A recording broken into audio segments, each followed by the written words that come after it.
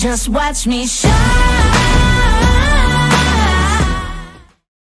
Alright, so here is PAGIE. She air dried overnight and yeah, the hair feels still super soft, really pretty. So I'm just in front of a window with natural light. It's maybe like slightly poofier down here. So I'm gonna take my hot airbrush and run it through a few times.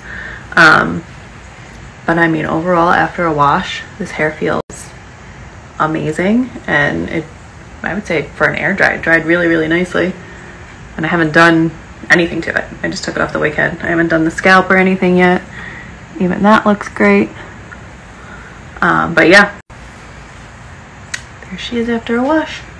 And I'll show you after I run this through a few times just to kind of make it a little bit smoother, I think. Up, putting just some really loose curls in her with I think this is 1.5 inch curling iron. It's a Hot Tools. Yeah, just to style it a little bit. But this hair is so soft, so shiny. I'm right by a window. No filter. It washed so well and so nicely. There's that hairline again. I love that it has these little like baby hairs along the hairline. I think it makes it look a lot more natural.